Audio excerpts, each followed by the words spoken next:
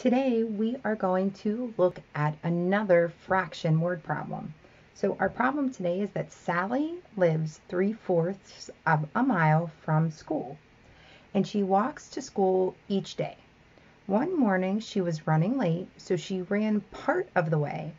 She ran 2/3 of the way to school before she got too tired, and then she walked the rest of the way.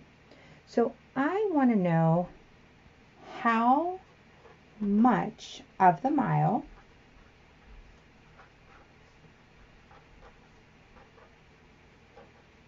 did Sally run? So we're going to take a look at this problem first as a picture. So the first thing that we need to remember is that we are still representing this as a whole because it's of 1 mile.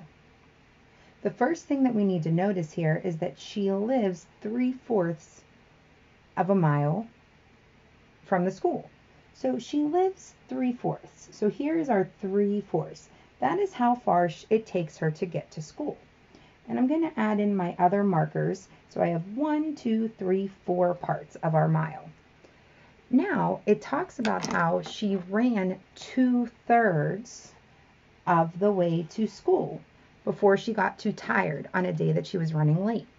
So what that means is that she ran 2/3 of the 3/4. So she ran 2/3 of the 3/4. Now, in order to draw this as a picture, we have to think about the denominator 3.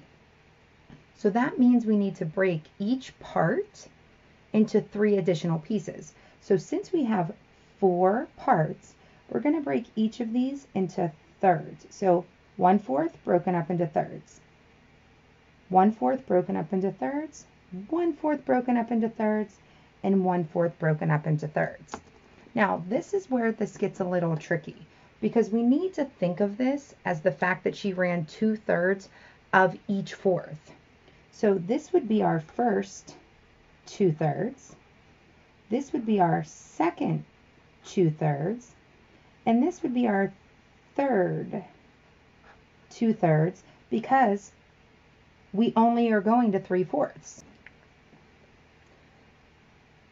So now that we have our 2/3 labeled, we need to look at how many markers are actually counted.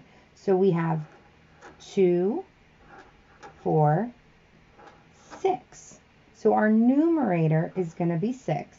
And then there's actually 1, 2, 3, 4, 5, 6, 7, 8, 9, 10, 11, 12. There's actually 12 total parts now because we broke up each fourth into 3 parts.